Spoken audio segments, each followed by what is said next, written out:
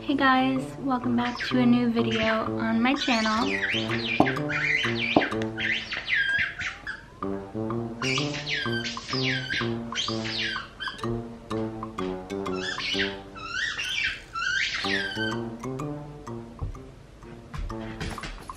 It never fails. Every time I go to record, she squeaks her toy. But, yes, I'm talking about you. Zoe. Hey guys, it's Bianca. Welcome back to a new video on my channel. Today I'm going to be doing a very casual sit-down video where I talk to you guys about how my 8-week ultrasound went, my first ultrasound appointment, and how I'm feeling and what I'm looking forward to in the next couple of weeks. So, for those of you that don't know, I am pregnant and this is our first baby, and I had uploaded a huge life update vlog where I talk about the pregnancy and everything, and I show you guys how I took the tests and my reaction. I will link it up here in the card somewhere or down below in the description box if you are interested in watching that first and then coming back to watch this. As of today, I am 11 weeks and 3 days, and baby is the size of a fig, so still very tiny. Let's talk about first my first ultrasound appointment. So I had scheduled my 8-week ultrasound for January 2nd, and up until that point, my OB nurse had said, you know, treat your body and yourself as if you are pregnant, you know, eat healthy, all of that good stuff, take a prenatal, which I had already been doing. I have been taking a prenatal vitamin since we decided to start trying. The day came for me to do the ultrasound, and of course, this is totally new for me and I have no idea what to expect. So I go in with my husband and I'm literally holding my breath.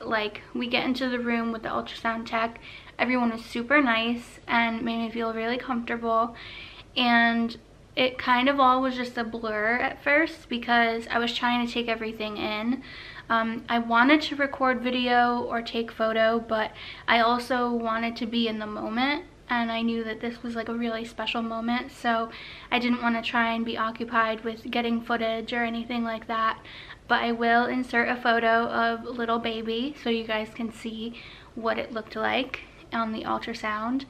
And so I was really anxious because before the appointment time had come up, of course, social media and the algorithm switched up on me, and I started seeing videos of women going in for their scans and finding out that they're carrying twins when twins don't run in their family.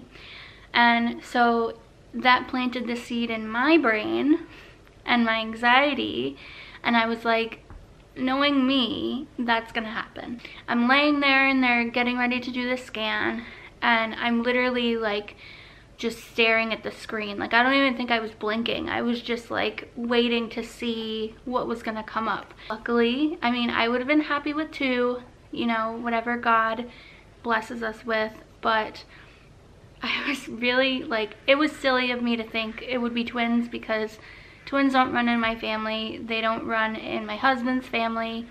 So it was kind of a silly thought to put in my brain to begin with. Everything was healthy. Little Bean was measuring really good. They showed the heartbeat, but you couldn't really hear it because it was so fast. I think they said it was 170 beats per minute. It was really surreal. I didn't get emotional or anything. It was just more so whoa, that's in me right now. A little baby is in me right now. It was just amazing to know that, again, this is actually happening for us. I was so worried because, you know, I was born early. I was a preemie baby. I do have a video on that as well. I'll link it down below on my story. I didn't know that would affect my fertility chances. So to know and see on the screen finally at 8 weeks and a couple of days that this is your baby, you know, everything is good, everything's measuring good. It was just so crazy to finally know and have confirmation that everything is healthy so far. We're just so incredibly blessed and grateful to be going through this. Yeah, everything went really well for the first ultrasound. I do go back in about a week or so for my 12-week scan, and Friday I go to get my blood work done. Both of my feet have fallen asleep. Both of my feet are asleep right now. Okay. So as far as what I would want, whether it's a boy or a girl, it really comes down to having it be healthy. Having the baby be healthy is the main priority. If I had a preference, or like if I could choose, I would love a girl. But you know, whatever we're blessed with, a boy or a girl, as long as it's healthy, that's the biggest priority. But I would love a girl. I would love a boy for my husband. You know, like, could I be a boy mom? Maybe. My sister had a boy first, so I don't know if that means anything, but I would love a little girl. I think it would be so sweet. A boy would be great too though, so like, I really can't definitively say one or the other, but I definitely would want, you know, the baby to be healthy and everything. We have a lot of girl names and we have a few boy names. I think we have 8 girl names and 6 or 7 boy names. And I've had those lists on my phone like since before we were even trying. Once we know the gender, everything else I feel like is just gonna snowball. You know, I'll be able to get clothes and, you know, plan out nursery themes and everything. It's just gonna be so much fun, and I'm gonna document as much as possible. I'm gonna try definitely to document the gender reveal.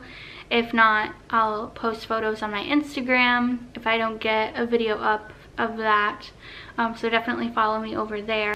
I'm sending love and baby dust and positive vibes to those who are still on their journey to become pregnant and to have a baby. You know, whether it's biologically yours or if you go through IVF or adoption, you know, like, I feel like everyone should feel this like unconditional love that you have.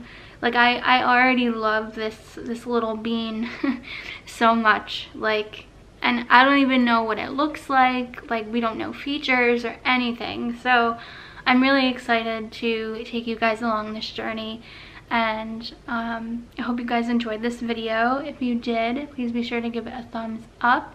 Comment down below if you guys want to see more baby content. I do have some baby clothes and stuff already that I would love to show you guys. If you guys are interested in that, let me know. Other than that, thank you guys so much for watching, and I'll talk to you guys next time. Bye everyone.